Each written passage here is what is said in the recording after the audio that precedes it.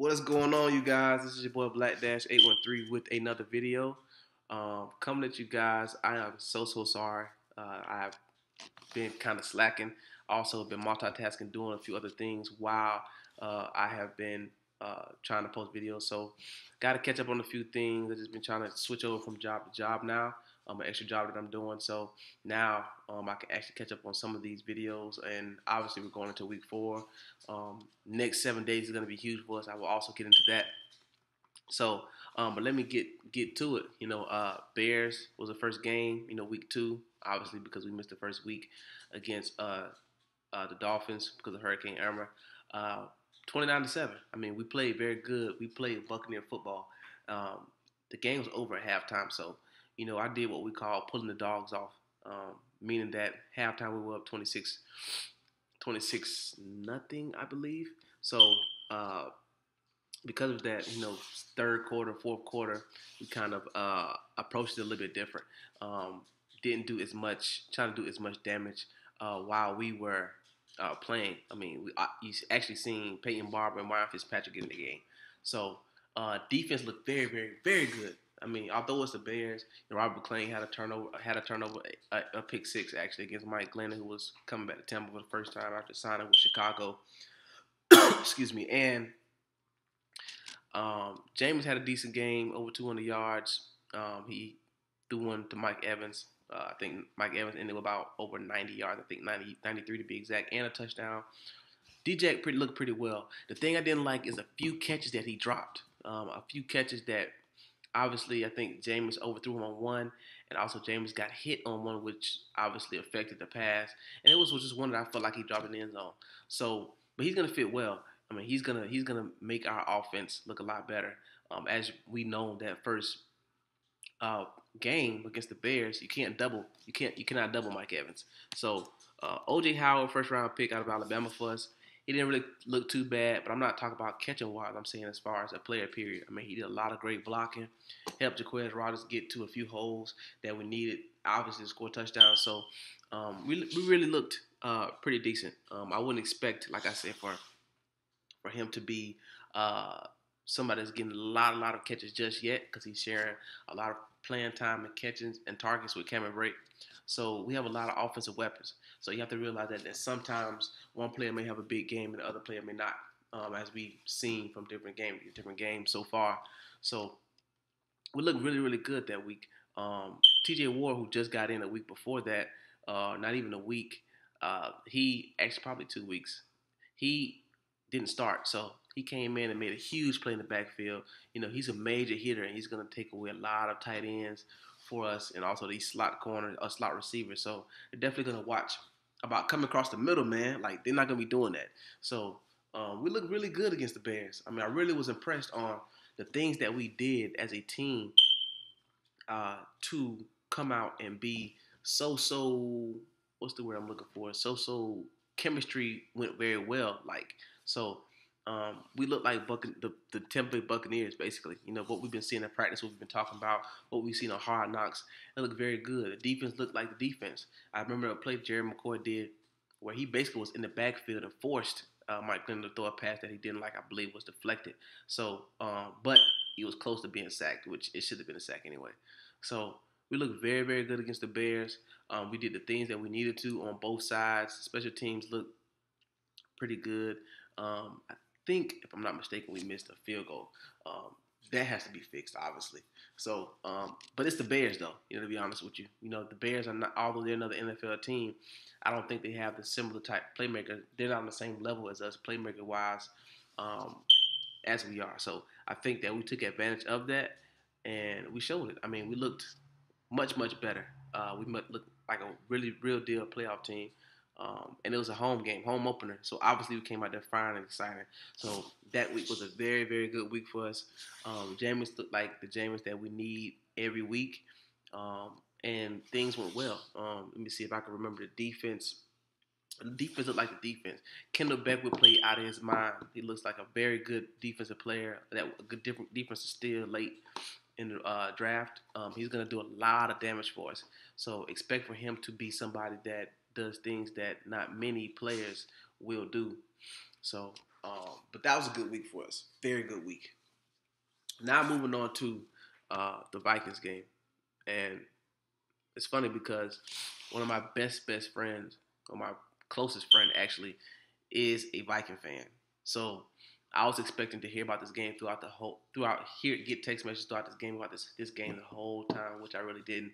And I appreciate him for not doing that. But then he hit me up later on about having a conference call, and you know what I mean. We end up talking about it later on. So a big deal that I thought that played a huge part is the turnovers. Um, as I at work or in my free time, I actually sat there and did the review for or game plans for both of these teams. What are the strengths? What are the weaknesses? And all the strengths for the Vikings went their way, and all the weaknesses of the Bucs played on us. One thing we know and we all know is Jameis is a gunslinger. He takes chances, and this team, their defense, he took chances and they capitalized on all of them. So I think that hurt us the most. He capitalized on all. They capitalized on all the turnovers all the mistakes. All the things that we've done, or some of the throws that I would say some of us did not really like for Jameis to throw. So it was one pick where I remember Deshaun Jackson was going across the middle. It seemed like he kind of expected him to continue going right, and Jackson was there. I think Jackson ended up going up the seam. That was a pick. One against, I believe, Evans. It was in Evans' hands later on in the game. It hits Evans' hands. Ball's up in the air. Free ball. Somebody picks it off. So those two, I would gladly take back if I could. I think those just were two things that kind of flew in the wrong way for us. But one thing that really, really hurt us is we could not run the ball, like, at all. Like, we couldn't run. We could not do any running. It was just all pass. And once you get one dimension with any team, it's bad. So we went one dimension with a very, very good defensive team, which I'm pretty sure out of 11 of those players, they probably have about 7 to 8 that go to the Pro Bowl. So we went one dimensional against them, and that played a big, big difference. So I think that if we can bounce back from this loss, it's going to be huge. But the thing that played a huge part was the turnovers. We came back in the third quarter. We put up 14 points, and it was back to a two-possession game. You know what I mean? We were good, and then another turnover comes. I believe that's the one that went to. I think that's the one that went from Deshaun Jackson's turn that screwed us. So, and for you Dalvin Cook fans, I don't know how you feel about that, but he really did run over us. We had a lot of key players out.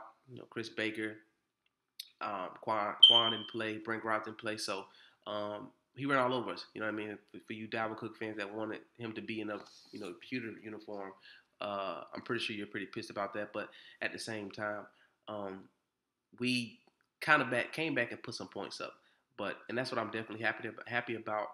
But the thing that hurt us the most is the fact that we had injuries. Jerry McCoy went down at some point. Noah Spence went down, I believe, at some point. Vernon Hargreaves went down at some point.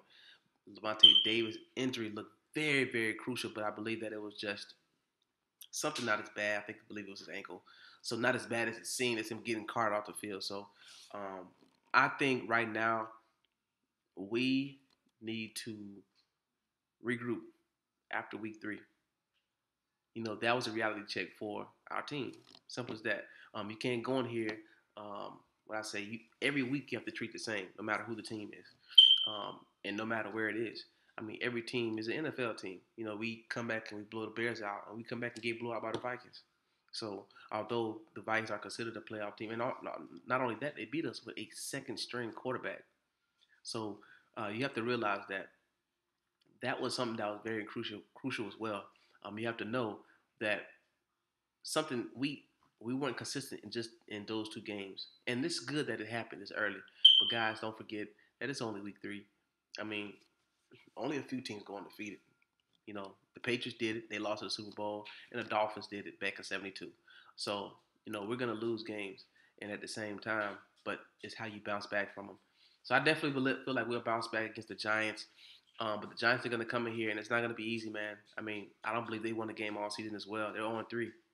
And although we're back at Tampa, and we're going to be ready, so are they. They had a crazy game, I believe, last week against the Eagles, which they ended up losing by a field goal. So we need to be ready for this week.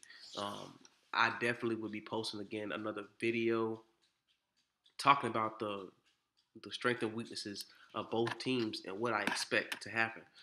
Probably tomorrow, maybe Saturday. But at the same time, guys, this game is crucial because as I said earlier in this video, we have these next 7 days are important. These next 7 days, and the reason why 7 days is because today is Thursday.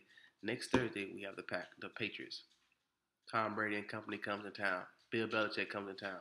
So we need to do what we need to do this week coming up at 4:05. Handle business, be above 500, have that confidence, and then going into Thursday, we will be well. We will be ready to go because Tom Brady is nobody to play with.